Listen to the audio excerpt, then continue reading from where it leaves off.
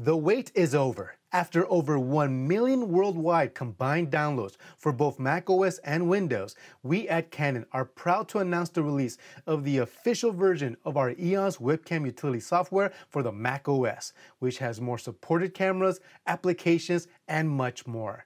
Let's learn how you can turn your compatible Canon EOS camera into your main webcam using only a USB cable.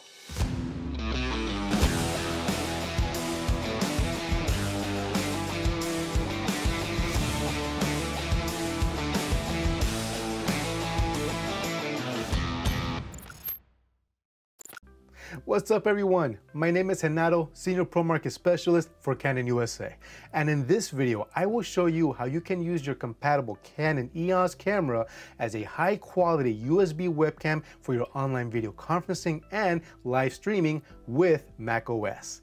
This video is divided into 3 parts. In part 1, we will learn how to install the software on your Mac, how to set up the camera, and how to enable EOS Webcam Utility within your application.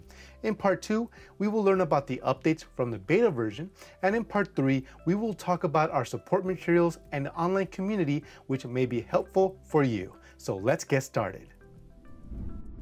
To begin, you will need to download the new software. Head over to our EOS Webcam Utility page to download EOS Webcam Utility for Mac OS. The link to the page is provided in the description below. If you are based outside the United States, please visit the Canon support website for your local region. Once the download is complete, extract the zip file and double-click on Setup.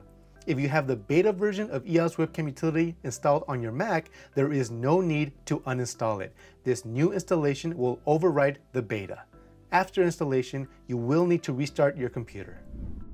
Now let's get your camera ready. First, turn on your camera and place it in movie mode and set it to a full HD quality setting. Place your camera in auto mode or set it in manual to adjust your desired exposure. Once you've locked in your exposure, you can then connect the USB cable to the camera. Now the next step. Connect the other end of your USB cable to one of your USB ports on your computer. From here, open your video conferencing or streaming application and locate EOS Webcam Utility in the application's video settings. Select EOS Webcam Utility and you can now use your compatible Canon EOS camera as your dedicated webcam.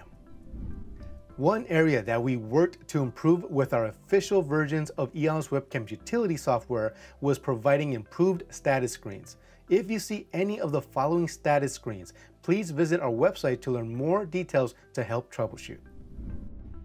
As you can see, I'm currently using a traditional USB webcam as my video source, but once I switch over to EOS Webcam Utility, I am now using my Canon EOS RP as my new streaming web camera, which offers a better looking image for my online video meetings and live streaming. Now let's learn what's new for the official version.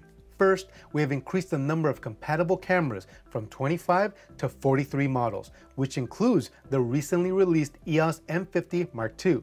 This is a good time to mention, if you have already downloaded our previous official Windows version, it has also been recently updated to accept the new M50 Mark II. Second, we have added support for more video conferencing and streaming applications. Third, you are now able to record a video file onto the memory card while you are video conferencing or streaming. This can be done by hitting the record button on the camera and not through the software. Lastly, this official version is now available outside of the United States, so please visit the Canon website for your region to access your copy of EOS Webcam Utility. On Canon USA's website, we have a Get Started guide which shows a step-by-step setup to get you started, including information on compatible USB cables and AC adapters. Also, Canon USA hosts a user community for EOS Webcam Utility, and our support agents will help answer your questions as much as possible.